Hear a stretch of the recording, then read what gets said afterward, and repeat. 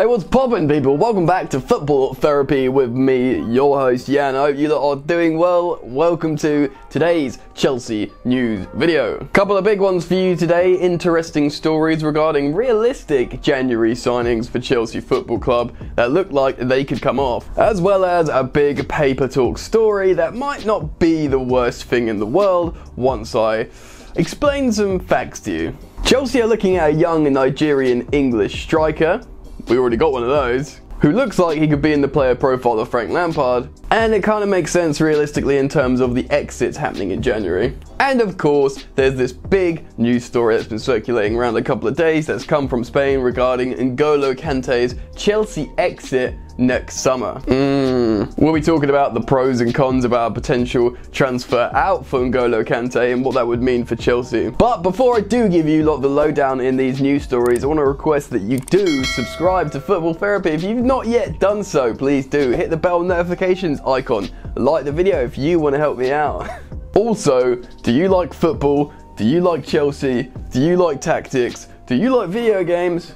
Oh yeah, sweet. Click on the link in the top of the description down there. Go subscribe to Jan Plays because I have just started, by popular demand, Football Manager 20. I'm going to start streaming it every evening. It's loads of fun. It's an interactive series where I enlist your help to help me develop an excellent Chelsea team. So go subscribe. Right, Chelsea news stories. Before we talk about Kante and the exits, let's talk about this potential new striker that's been identified by Chelsea. From France, no, it's not Moussa Dembele, it is Josh Maja. Maja is a 20-year-old English-Nigerian striker who had his youth career in England actually, and even was on Sunderland's books, and I believe as well Crystal Palace and Fulham, so he's no stranger to Fulham. But the 20-year-old is out playing in Ligue 1 for Bordeaux. He's been a sort of rotational striker at the moment, but the young lad has 5 goals and 2 assists in just 5 starts. These 7 goal involvements work out to a contribution every 84 minutes in the league, which is excellent, especially for a player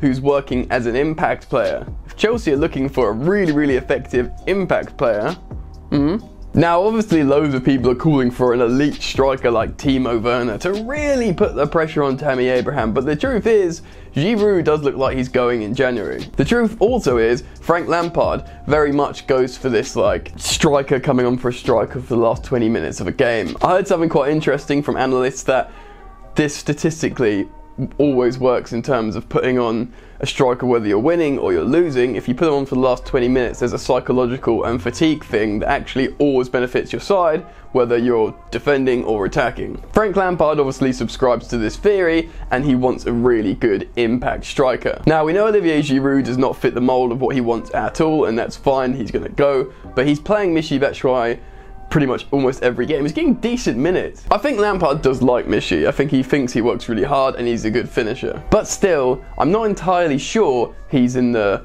player profile of what he wants for his project. Enter Josh Maja. Josh could come in, young, 20 years old, even a couple of years younger than Tammy Abraham, score goals like he's been doing off the bench in, limited minutes, and assisting as well, remember. He's not too selfish. And maybe starting in cup competitions, and if he does really well, then Tammy Abraham might be sweating just a little bit and upping his game. Now, this is no criticism on Tammy Abraham saying he's bad. I believe he's actually been suffering poor service of late from his teammates. But it's a good thing to have that striker that comes on and score goals. It might make your first choice centre forward run a little bit more before that 65-70 minute mark, knowing that, oh god, he's coming, let's put everything into this because I'm at risk here. Personally, I think it's a good buy. This is one of those player profiles that seem realistic. Think about it. Didier Deschamps has recently come out again, the coach of France, and saying nothing has changed. Olivier Giroud has to leave Chelsea.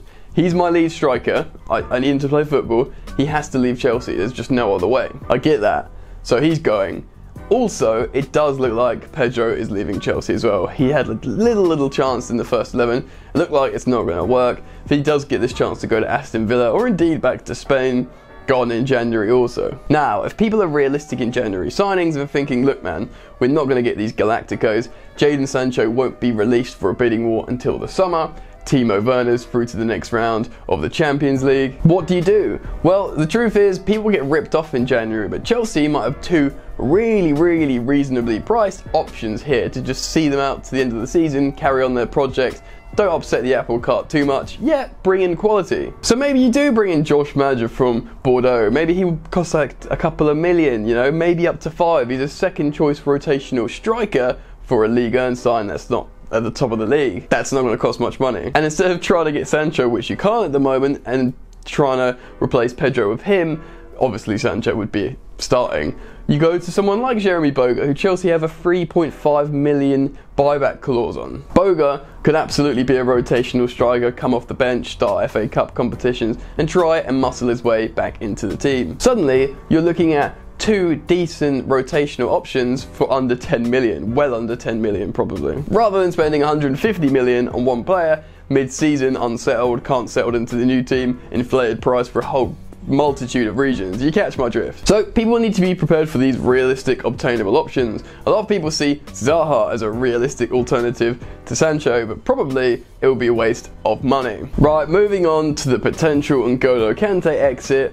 and the story that's been released in Spain by publication Els Marca. Apologies to all the Spanish-speaking viewers. Right, Kante has often said, I love Chelsea, why would I want to leave Chelsea? But he's a humble, sweet man. I don't think he'd ever say anything derogatory to the club who are paying his wages, but he often is linked with a move away. I get it. A lot of publications leak it to the press, try and unsettle the player, the agents get involved. This is normal in the football player transfer business. But it would not surprise anyone in world football if both Barcelona and Real Madrid are interested in the Frenchman, and this is the reported story that it is both the Spanish giants. Now, if reports are to be believed that either one of these are possible, you'd think it would be Real Madrid. They're probably a little bit more prestigious at the moment. Zinedine Zidane, French legend, is at the helm, and obviously he'd be teaming up with two ex-teammates in Courtois and Eden Hazard, and also there's other French speakers like Karim Benzema at the club, and Varane, etc. Now, Chelsea fans will always recoil at the news stories of, you know, Kante being linked with an exit. But the truth is, as amazing as this player is, and he is indeed Chelsea's only world-class player, there's kind of a little bit of an Eden Hazard effect at the moment where Kante does show moments of brilliance, but Chelsea need to get better as a cohesive unit, as a team, for their project to work going forwards. Now, I'm not saying that can't work with N'Golo Kante, it absolutely can work. If anything, it was going to be more difficult to work with someone like Eden Hazard. Of course, Chelsea miss him, but I've maintained on Football Therapy, Chelsea will always develop better as a team, as a collective, without Hazard. Again, I'm not saying this is the case to N'Golo Kante, I'm just saying Chelsea are no longer a one-player team. Now, if these reports are to be believed, that next summer, Kante will be 29 going on 30. Kante is the kind of player that relies on his engine to run around the pitch like he has done the last few years, that obviously this kind of player attribute starts to decline in your 30s. He's also suffered the first real injury crisis of his career at the end of last season and the beginning of this season, making Chelsea a little bit more wary of how they use him and they wrap him up in cotton wool a little bit more. And finally, Kante will demand an astronomical transfer fee in the summer due to still being on a huge contract for probably another 3 years at that point, I think.